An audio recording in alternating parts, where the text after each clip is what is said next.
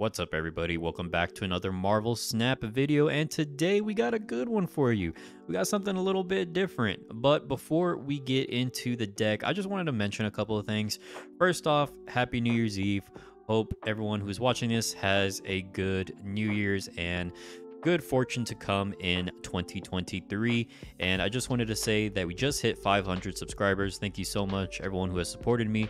Really means a lot to me. You know, I have been playing Marvel Snap since towards the end of closed beta, which I guess is a little bit later than some other people. A lot of people started playing from the very beginning of beta release. I got in the beta towards the end of the game, but I didn't really start getting into Marvel Snap until the global release. So the amount of support I've gotten since, you know, this game officially came out a couple months ago is pretty insane. Hopefully we can reach 1,000 subscribers next year in 2023, and my goal is to become one of the best Marvel Snap content creators in 2023. So hopefully we can make that happen. Once again, thank you for all the support. And as well, if you haven't joined my Discord already, I would love to see you there, chat up Marvel Snap with you. I'm going to go ahead and leave a link to my Discord in the description down below. We are slowly but surely growing. You can talk about anything Marvel Snap related there, or not Marvel Snap related there if you want to. Show off any cool variants you have, show off any cool games that you won, anything that you want to talk about Marvel Snap, go ahead and join down below. And the last thing I want to mention before I get into the video, I don't ask for this often. I don't usually like to ask for it, but if you haven't already, please consider subscribing to my channel. Looking at my statistics here on YouTube, 96% of viewers are not subscribed, which is a very high number. So please, if you haven't subscribed already, please just do me a favor and subscribe. I would really appreciate it. Okay, so with all of that out of the way, let's go ahead and get into this deck. All right, so let's take a look at this deck. No more fooling around here, all right? So basically what prompted me to create this deck was I unlocked Adam Warlock just the other day. Adam Warlock is a card you don't see too often. Usually you just kind of see him in, I think, Mr. Negative decks, but a card you don't really see played very often. He is 2 energy for 0 power. At the end of each turn, if you are winning this location, draw a card. So drawing cards in, well, typically any card game, to be honest with you, but drawing cards in Marvel Snap as well is just a strong ability. Just drawing your cards allows for more consistency with your deck, allows you to pull off more of your combos and have more cards to answer your opponent's combos. So drawing cards in Marvel Snap in any card game is a very strong ability, which is why Adam Warlock is 0 power. So 0 power is really low tempo. It's almost like as if you're skipping turn 2 in a way. So I think that's why Adam Warlock doesn't see a lot of play. But I thought, you know, what kind of deck could I fit Adam Warlock in? And what I thought of was a Guardians of the Galaxy style deck. So what we do is we use Adam Warlock sort of as like bait to try and get our opponent to challenge the Adam Warlock lane, and then we play the Guardians of the Galaxy, such as Raccoon, Star-Lord, Groot, Drax, and Gamora, who basically all have the same ability on reveal if your opponent played a card here this turn, plus X amount of power, right? And they all have different amounts of varying power buffs. So that is the reasoning behind this deck, and it's a lot of fun. I'm not going to say this is the best deck, you know, the best meta deck, you know, something like that. 2000% win rate. Don't come after me, all right? This ain't no top tier meta deck or anything like that. But if you're looking for a fun deck, this is definitely a ton of fun to play. Like I said before, we have Adam Warlock, who is essentially just kind of bait to bait our opponents into playing into his location so we can activate our Guardians of the Galaxy's ability more consistently. And if we are winning a lane with him, then drawing a card is just really good. Raccoon in there.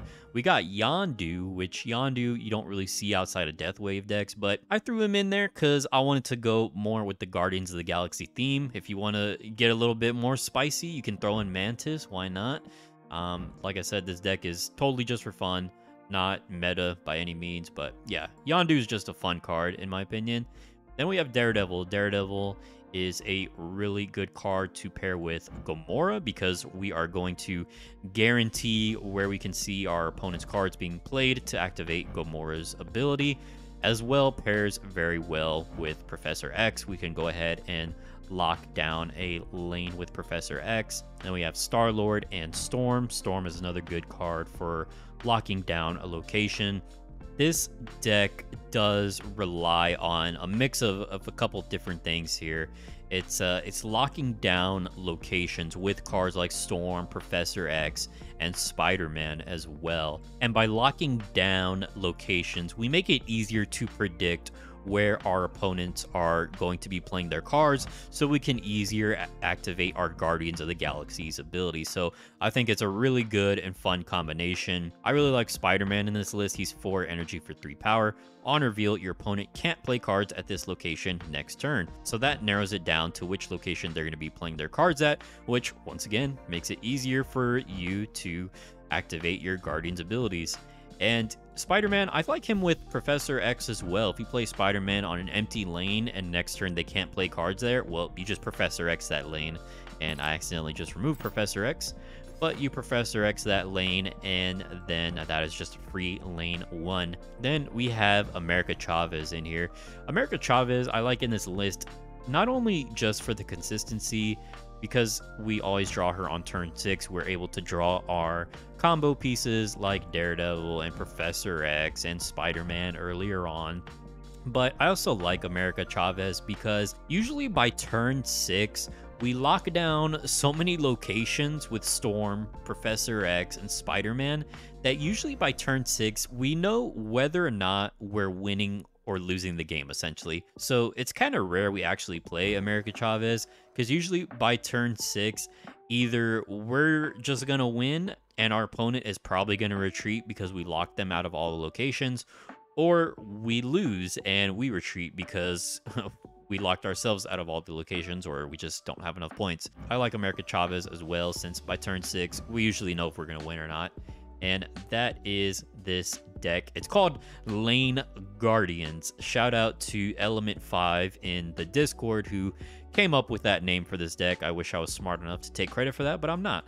So this is Lane Guardians, Guardians of the Galaxy, Guardians of the Spider-Man, whatever you want to call it, man. But I like Lane Guardians, Guardians of the Locations, whatever you want to call it.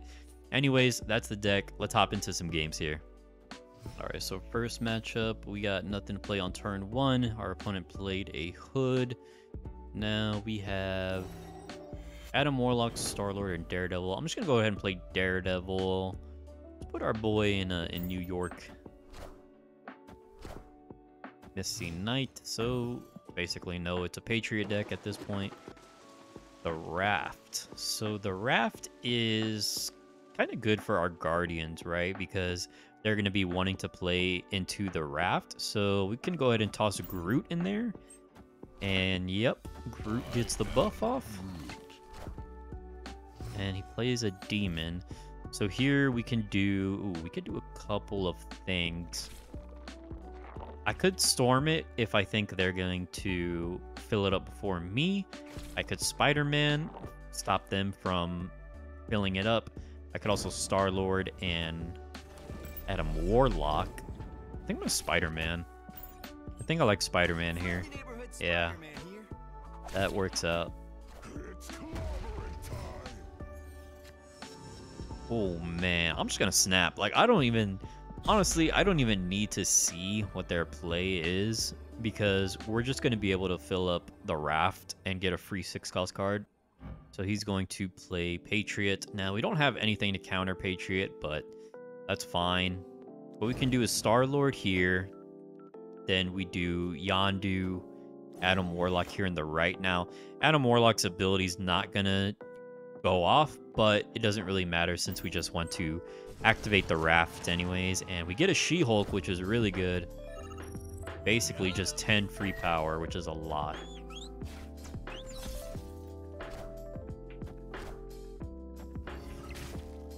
So yeah, this right lane, I mean, we definitely lost it, right? I don't think I'm gonna move any of my cards. Well, I guess maybe I could move to New York.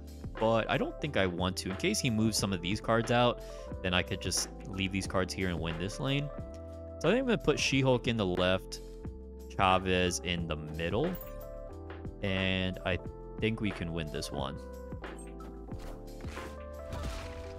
She-Hulk comes down, the Chavez comes down, the Doctor Doom comes down. The Doombots are going to get buffed from Patriot, but it is not enough points because the She-Hulk came in clutch from the raft. So good game there, Mr. Light Carrier. All right, let's try and get some more wins here. We're going against Snappy, who's got that sick anime variant. I did not purchase it. I'm thinking about it, but 50 bucks is so much, man.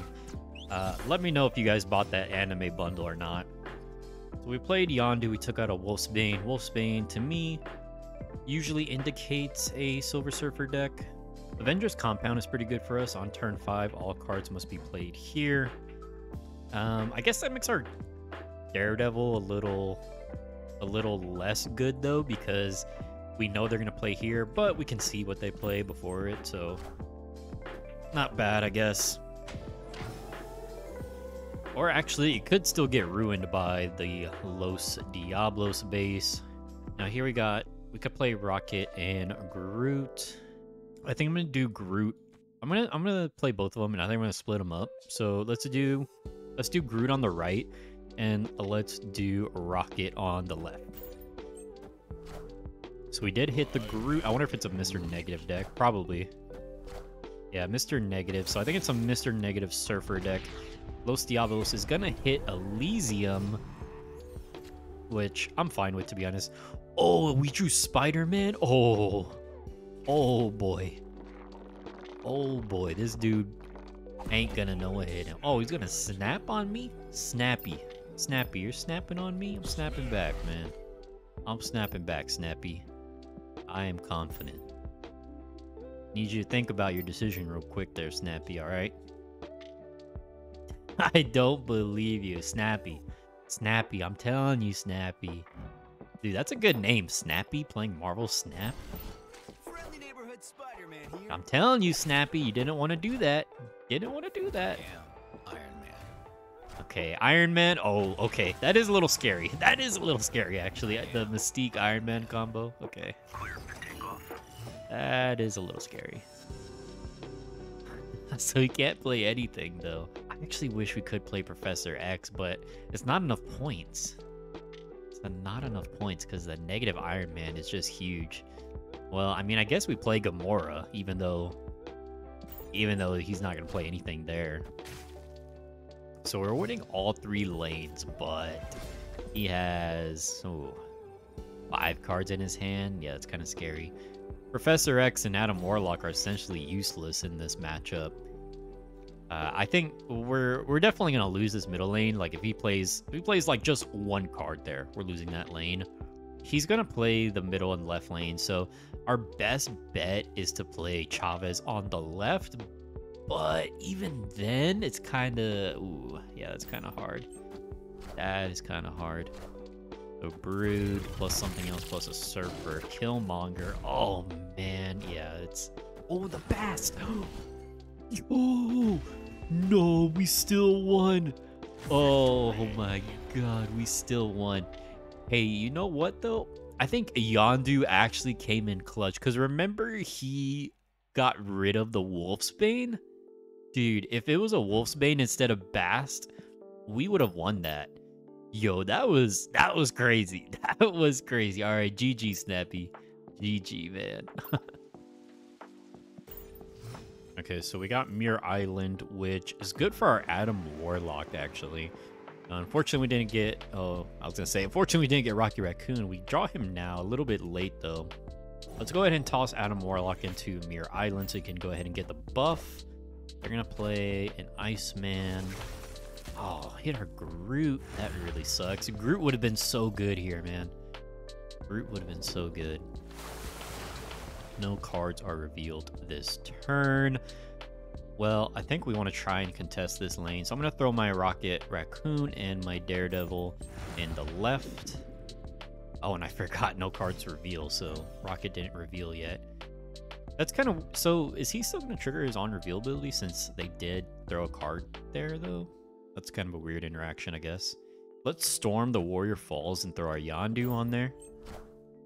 So, Ant-Man armor. So, maybe an ongoing list or zoo. 0. Okay, so Rocket Raccoon did activate his ability, but he activated it off the armor. So that's a interesting interaction. Fun spot. So I think, yeah, this is definitely a zoo list. Maybe like the Dracula zoo that I've been seeing more of lately. Oh yeah, Red Skull. Red Skull. I could play Gamora. If I play Gamora, I mean, I basically win this lane, right? But I could also throw him like a little bit of a curveball and throw Professor X on the left and lock down that lane as well. I think we're gonna go with the Gamora, right? Actually, no. We're gonna Professor X because we locked down the left lane with Professor X. Then we locked down the middle lane with Storm. So we guarantee that they're gonna play in the right next turn, and it basically guarantees Gamora's buff. Now, if it's a Taskmaster, we lose.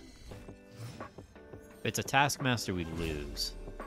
Come on, Gamora. They always ask, where's Gamora? But they never ask, why is Gamora? Squirrel Girl? Dracula? Gamora hits the buff. What is he gonna discard?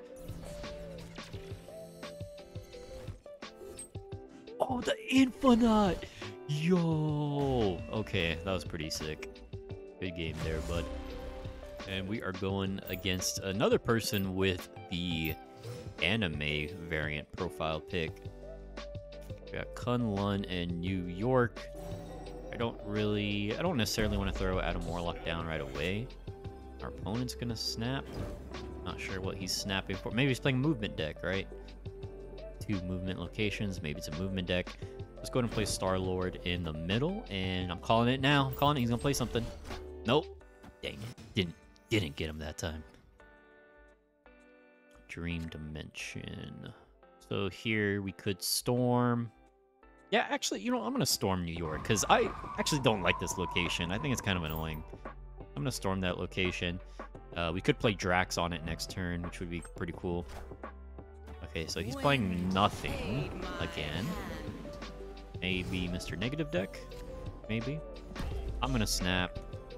I'm gonna throw down Drax in the middle just a little bit more as of an insurance policy. There we go, baby. Got him. Oh, She-Hulk. Okay. Well, we still win that lane anyways. We can either do Adam Warlock plus Rocket Raccoon, or we could do Spider-Man on a location. Which one do we think would be better? I think Spider-Man on a location is probably the better play, right? Which one do I want to hit with Spider-Man, though? The left or the right? Let's throw Spider-Man on the Dream Dimension. Let's see what he's going to play. Maximus.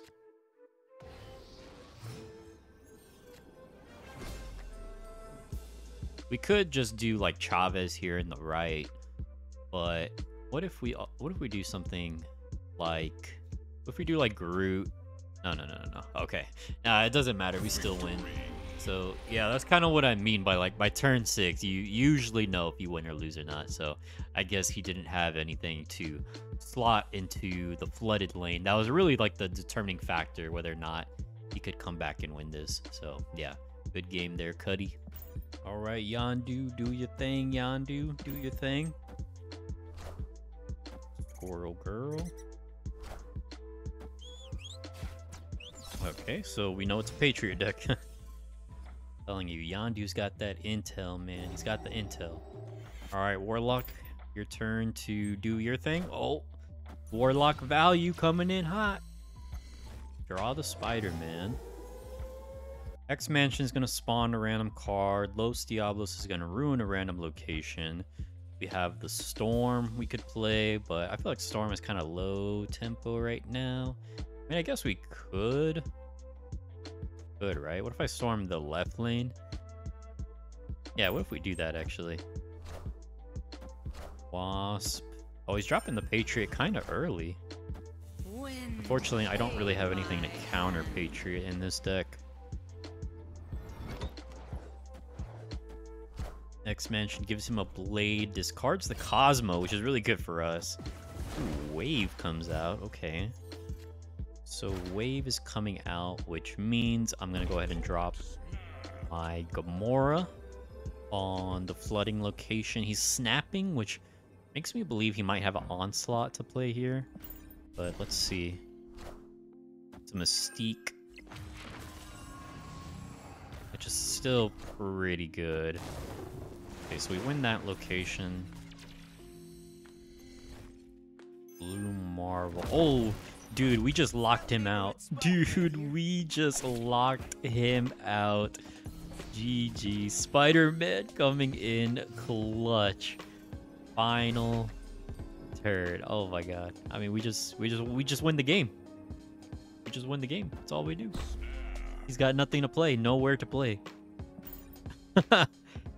Oh, Big Will. No, I'm sorry, Big Will. I'm sorry I had to do it to you, man. Dude, Spider-Man is so dirty sometimes. Like, I feel like Spider-Man is a decent card. Like, he's okay. He's not that great, but when he comes in clutch, man, he really comes in clutch. Like, oh, man, we basically just oh, man, we gave him nowhere to play.